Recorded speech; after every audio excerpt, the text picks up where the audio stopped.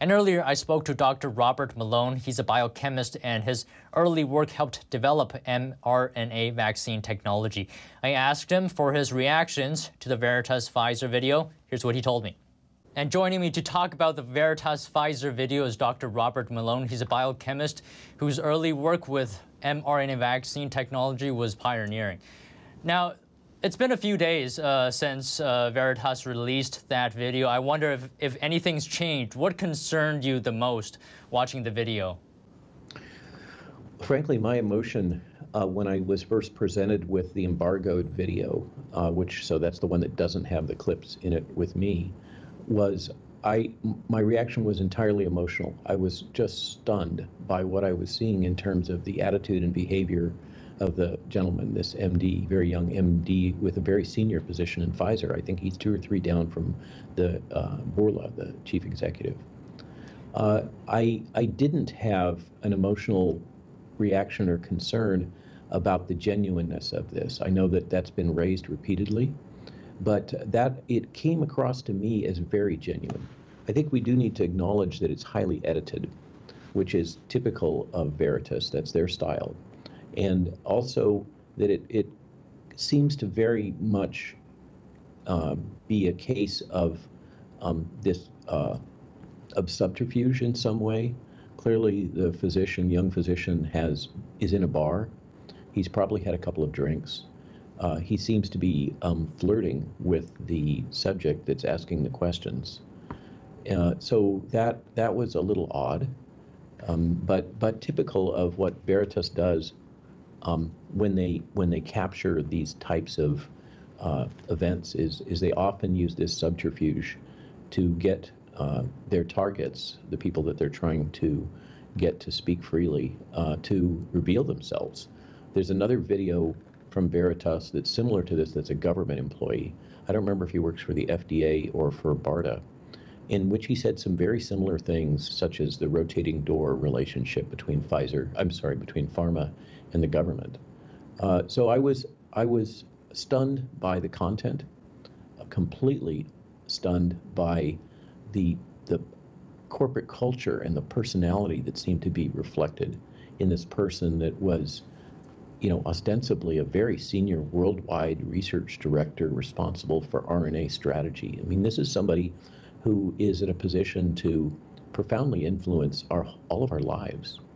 And Pfizer Pfizer and Moderna are advancing over 50 RNA-based vaccines in the United States right now, and over 200 clinical trials for other RNA products are planned. So this gentleman is sitting at the center of that, and he's describing a series of studies in behaviors and activities in Pfizer that appear on their face to be deeply corrupt. And he's happy about it. He's casual. He's just joking about it. He shows absolutely no signs of remorse, except for the caveats that he says, well, please don't tell anybody this, in a kind of a conspiratorial way.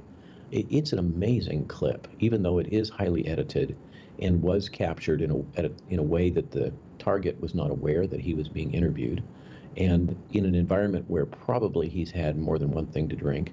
And he seems to be flirting with the male reporter who's acting on behalf of Veritas, who I've come to understand later. I've actually spoken to him, but not seen his image. He's apparently an ex-Pfizer employee. So there's also this esprit de corps that you can see in the video between 2 people that have worked for the same company.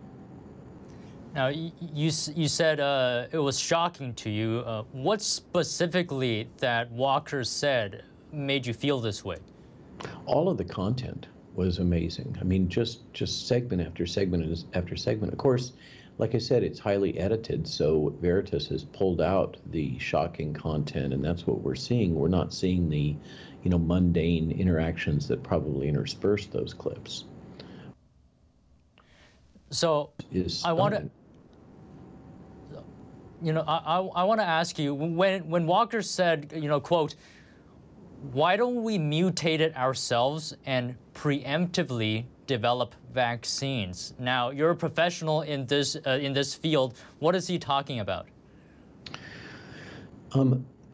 First off, let's let's be clear that the buried lead in all of this is that this is an implicit acknowledgement that Pfizer is not able to produce the product that would be necessary to get out ahead of this virus and allow people to be protected using a vaccine. This is what is being deployed here, what is being said is a implicit acknowledgement that the products aren't working and they can't make them work without going to extraordinary measures of these genetic manipulations, which they hope might solve their problem of getting out ahead of the virus evolution. What they're describing is almost identical to what was done at the apparently done at the Wuhan Institute of Virology. I mean, the only major difference in what he described from what was done at the Wuhan Institute of Virology were, number one, the furin site is already in the backbone. So he's not talking about putting in a new function. He's talking about modifying domains of the virus. And he's talking about serial passaging in monkeys, as opposed to what was actually done in Wuhan Institute of Virology, giving the devil its due, was more sophisticated in that they used humanized mice for those studies. And serial passage, this infecting one monkey and then taking virus from that monkey and putting it into another and to another and to another, demonstrates, this is what bothers me the most, it demonstrates an immunologic naivete at Pfizer. Remember, this is a senior Pfizer executive responsible for strategic planning. At one point in the second interview where he's confronted by James O'Keefe, he says, "I'm not a scientist." And yet he's holding this profoundly powerful position of high responsibility for directing the science.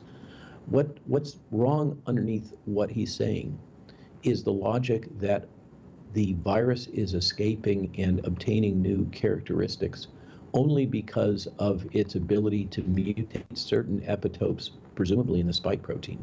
That's absolutely false. And it demonstrates that this gentleman really doesn't know what the heck he's talking about in terms of the immunology and the molecular virology that's going on. But what they seem to believe is that they can generate mutant viruses, just as was done in Wuhan, or appears to have been done in Wuhan, and then somehow obtain viruses that are more pathogenic or more infectious, that are escaping vaccination. And then once they've developed those, then they can potentially develop a vaccine against those. So what they're really talking about is attempting to accelerate in a more controlled environment using monkeys instead of humans, which have very different immune systems, so that they can anticipate the evolution that the virus is going to take. Now, there was these casual joking conversations about the potential for inadvertent release of the virus into the population and how that could be good for Pfizer's business. He talks about a cash cow relationship, where wouldn't it be great if they could design more pathogenic or more infectious virus and design the vaccine, and then when, he leaves it a little ambiguous. Should that virus somehow enter the population, then they would already have the product for it. So this is the slang that's often used is this is a self-licking ice cream cone, where they create the problem and the solution at the same time and then sell us the solution once the problem either manifests or somehow inadvertently ends up in the general population, such as happened in Wuhan. This is profoundly disturbing. Even just the fact that this gentleman would joke about this is profoundly disturbing. Now, he called this directed evolution, right? And then I think you've mentioned, you're saying this is gain of function research. Can you talk a little bit about that? What's the dynamic here? This is really parsing of words or substituting one set of words for another that really are equivalent. Or if they're not equivalent, they are so close to each other as to be irrelevant, the differences between the two words. Technically, one could define gain of function research, which by the way is poorly defined, as only involving the insertion of a new genetic element into a virus. You could define it that way. Or you could define it in the more normal way. Anything that you do in mutating a virus genome to cause it to have different properties would be gain of function. It has gained different properties by definition. And in his case, he's talking about obtaining different immunologic properties. So to call this directed evolution versus gain of function, technically in directed evolution, you could say that natural selection of farm animals is directed evolution, technically. When I breed horses, I choose to breed that stallion to that mare because I think that together they will have something better than each of them separately. So that's directed evolution. When anybody breeds a dog or a farm animal or anything else, that's what they're doing functionally. But what Pfizer's talking about doing is much more subtle, and it's really, I think, an inappropriate use of the term in the way that this gentleman is using it. But what he's trying to do is substitute a more benign term for one that has become very widely understood to be wrong, to be illegal in the United States, and he's making a joke out of it. And he's clearly acknowledging in the video that the two things are really the same functionally, but for purposes of really PR for Pfizer. It appears that he's been instructed to use the term directed evolution in lieu of the term gain of function. And somebody mentioned to me this morning, if they're doing this kind of research in labs, if it never leaks, what's the harm here? It always leaks. There, as we saw in Wuhan, the thesis here that there is perfect containment capabilities is clearly flawed. I heard a great metaphor for this. What we're dealing with this kind of gain of function research and bioterrorism and biowarfare and dual function research is another euphemism for what's going on here. It's dual function in that it has a civilian capacity and also a military capacity. The same research can yield a weapon or something that could be defensive or used for civilians. So that's dual function. In the case of, let's say, nuclear war, one engineers a weapon, a profoundly destructive weapon, and it is engineered in such a way that there are multiple events that have to happen, tests, switches have to be performed, secret codes have to be entered. There are multiple barriers to the deployment of a nuclear weapon. In the case of a biologic weapon, like what is functionally potentially coming out of this, or appears to have come out of Wuhan, what you have is you've engineered something metaphorically that's akin to a nuclear weapon, perhaps even more destructive. I mean, what we've just seen in the last 3 years is more destructive in terms of loss of life than any deployed nuclear weapon has been. So you're engineering something that has the killing potential, the destructive potential equivalent to a major nuclear warhead.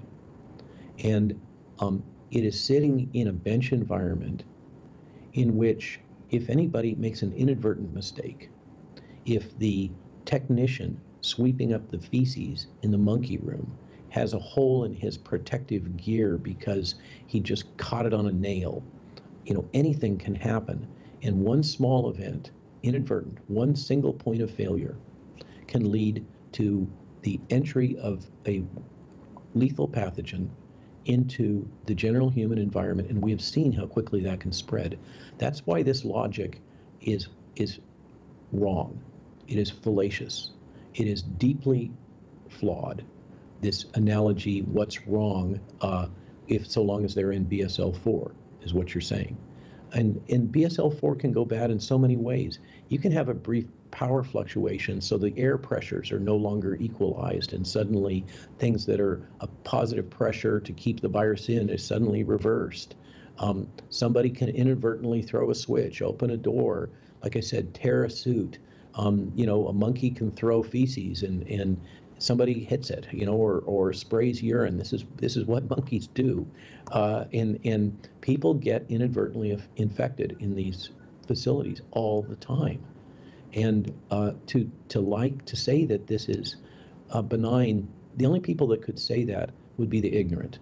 Anybody who has worked in any of these facilities is familiar with what goes wrong and what can go wrong. And in the U.S. government's case, the CDC and the NIH have gone wrong again and again and again. There are multiple examples of breaches of biocontainment.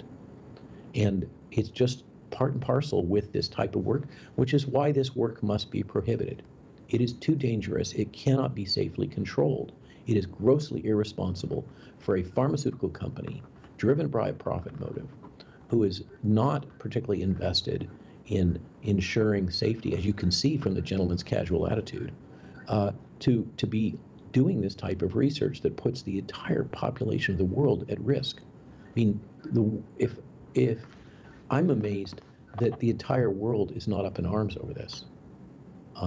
Some people are, and I understand Marco Rubio now has sent a very strongly worded letter to Boria, but the people of the world should be stunned.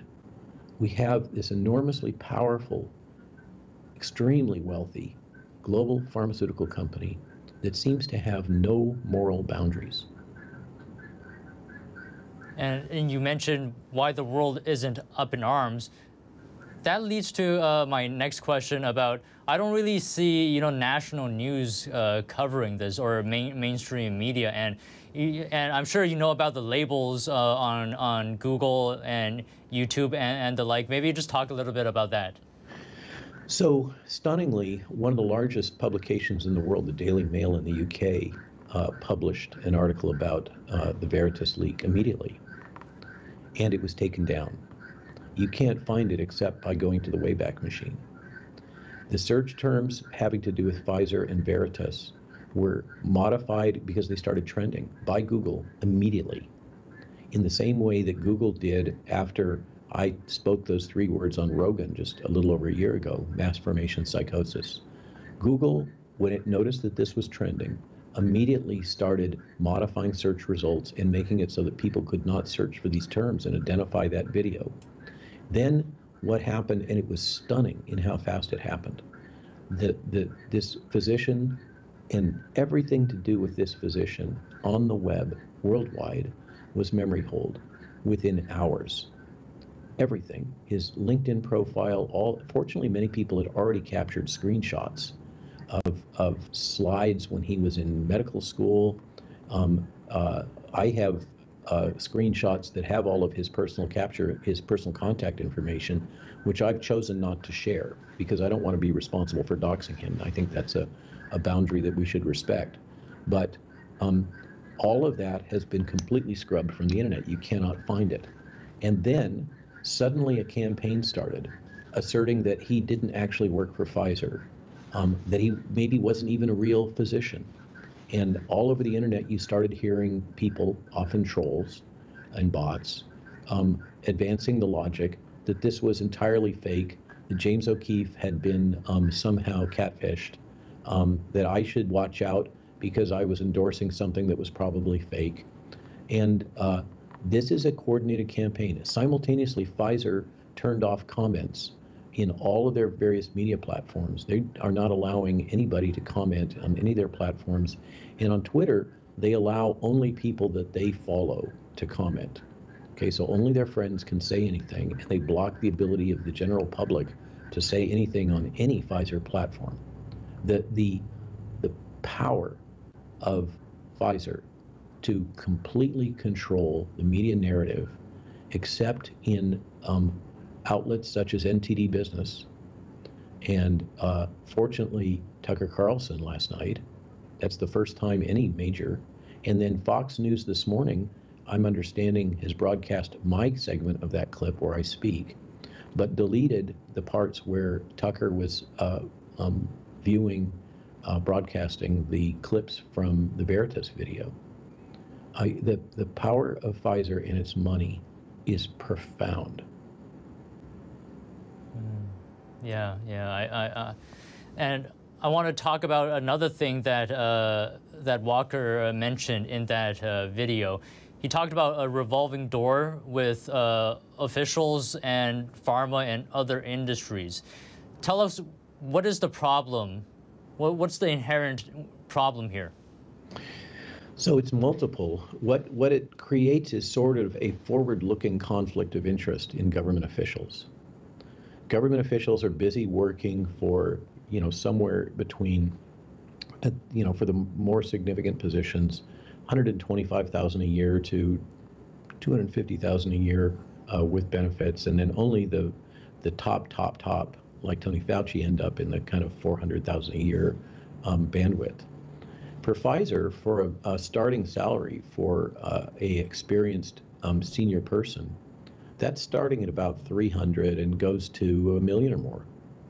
So you end up, the most graphic example in the current situation is Scott Gottlieb, former director of the FDA, quits his position or leaves his position. He takes a 2-month vacation, which is all that the law requires. And then he goes to work for Pfizer, I think on the board of directors. So he's now a Pfizer employee. And we know from the Twitter files, as one example, when Brett Gior, someone who is much more seasoned than Scott Gottlieb in the government, had a position as Assistant Secretary of Health and Human Services, so that was 2 or 3 ranks above Scott Gottlieb, posts something on Twitter speaking about the benefits of natural immunity. Scott Gottlieb contacts Twitter and arranges for Brett Gior's tweet to be censored. Clear conflict of interest. He has exploited his position as a former government official. What happens here is that this is, I don't know how, for those who haven't encountered this is completely the norm.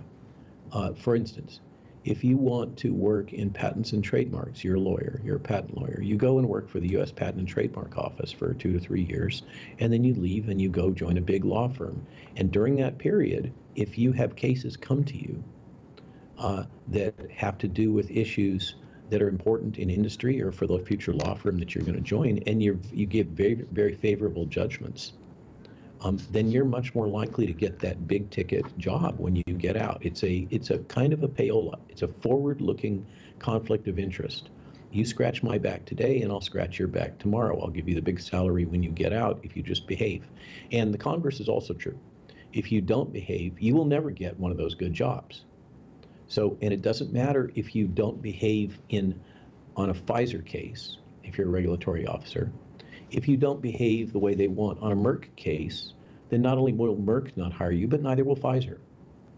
It's an industry-wide thing, and it is deeply, deeply compromised all of these agencies that have often, almost all of them have what's called a dual function or a dual responsibility, like the FDA or the CDC. The CDC is a great example. The CDC has a mission of promoting vaccines and regulating and overseeing the safety of vaccines. The Federal Aviation Agency has a dual function of promoting aviation and regulating aviation, and we saw how that played out with the 737 MAX scandal. This problem is systemic through the entire government. We see Monsanto leadership routinely swapped back and forth between leadership of the USDA.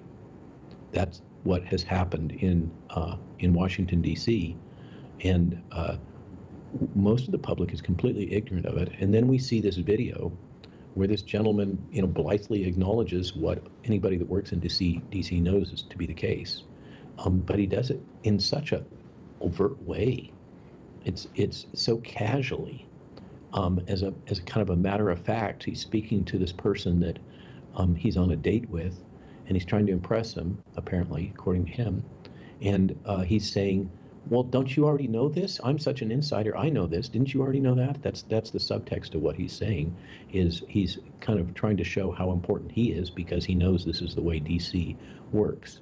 What he doesn't realize is the person that's speaking to him is a reporter who knows exactly how DC works, but bet on him. So I hope that helps, eliminate what this revolving door problem is. It is deep and profound. And as he mentioned as well, the people who are impacted here are the American people. Another thing that was stunning, this casual admission that it's good for corporations, it's good for Pfizer, it's not good for the American people. He says this as a joke. He's smiling and laughing about it. It's grotesque. It's ghoulish. He's laughing about one of the most profound human tragedies in modern history, the corona crisis over the last 3 years. And he has no sense of decorum. He's completely immature. And he seems to have absolutely no empathy. I deal with and I'm trying to speak for the dead and the vaccine damaged, who have no voices, who have also been deplatformed and censored. And gaslit. The gaslighting that's occurred here is amazing.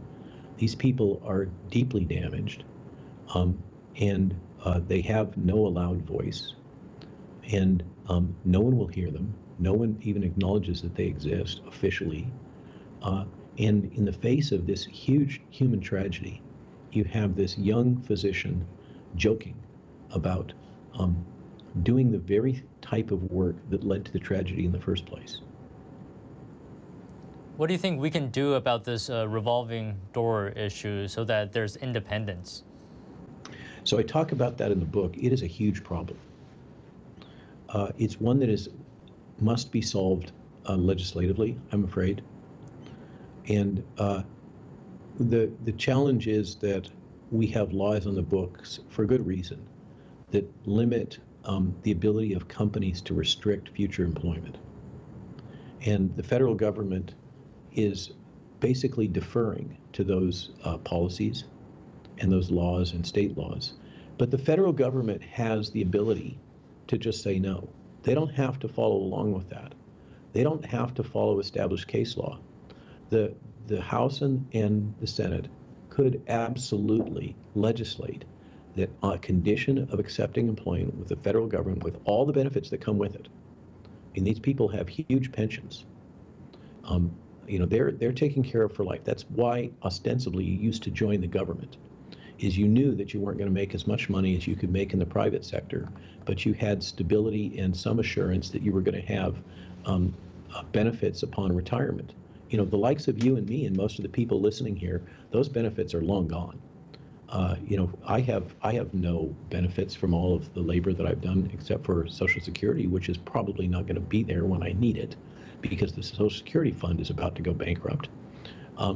Most people no longer have those pensions that our parents had in the 50s and 60s, but government employees do.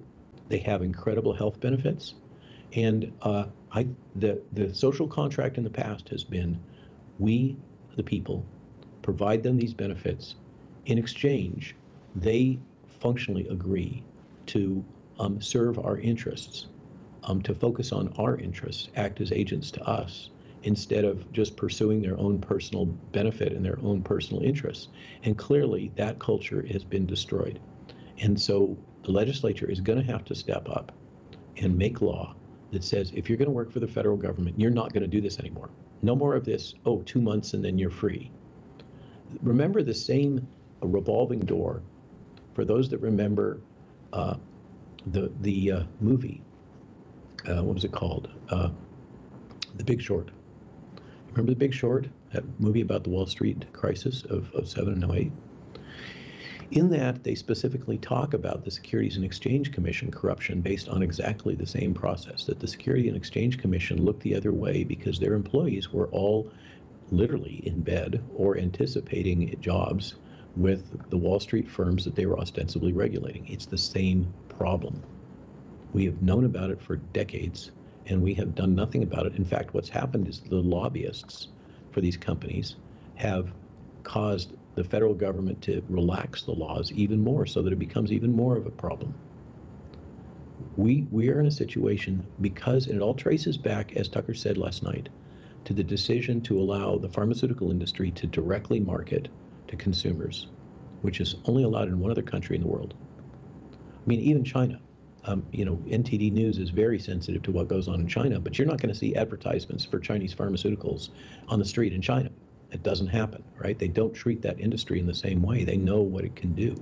I mean, if we're really going to build the China solution that seems to be so popular in our government right now, even there they don't allow this. This is rapacious capitalism. The pharmaceutical industry lobbied, and it was Bill Clinton and Senator Kennedy, Ted Kennedy, that pulled this off. And surprisingly, I've never spoken about this before, but when that legislation was put in place that allowed unrestricted pricing on drugs, the government would no longer negotiate on drugs, and they allowed direct marketing to consumers through advertising. Strangely, this mega Swiss pharmaceutical company, Novartis, moved their capital, their headquarters, global headquarters, to Boston. I think any of your viewers can connect those 2 points with a line. We have a problem here in the United States, and we have to recognize it before we can do anything about it, and then we have to get mad. This is something that really merits anger. I generally do not I try very hard to not support anger and to not promote it, but this is something that absolutely merits anger, whether you're a Democrat, a Republican, a libertarian. This is something that you should be angry about, because it's hurting you and your children. Right, right. And I just want to wrap up here. So one last thing very quickly, maybe in a couple of sentences about this video. Just spell it out for us very plainly, very simply. What is unethical? What we see in this video that's so profoundly unethical is the willingness of a pharmaceutical company to surreptitiously engage in genetic engineering to produce more potent viruses so that they can engineer solutions to those viruses in the form of vaccines, as well as the blithe acceptance and willingness and really celebration of the corruption of the regulatory apparatus of the United States and really the world. That's when the gentleman speaks about the revolving door and the reality of what Pfizer has engineered. What he's doing is celebrating that Pfizer and the entire industry has profoundly corrupted a huge sector of the American government, and they have there's no shame. They take that as a huge success. What's also really profoundly corrupt is celebrating that this COVID crisis, this profound crisis that has affected the entire world, is perceived by Pfizer as a cash cow, as a profit opportunity. That's how they see it. He's acknowledging that Pfizer has an incentive to prolong the crisis, which, surprisingly or not, seems to be exactly aligned with the position of the current president, who seems also to seek to prolong the crisis for some reason. Right, right. And Dr. Malone, thank you so much for speaking to us today. Appreciate your time. Always a pleasure having you on the show. Always my pleasure to help you and NTD business in any way I can.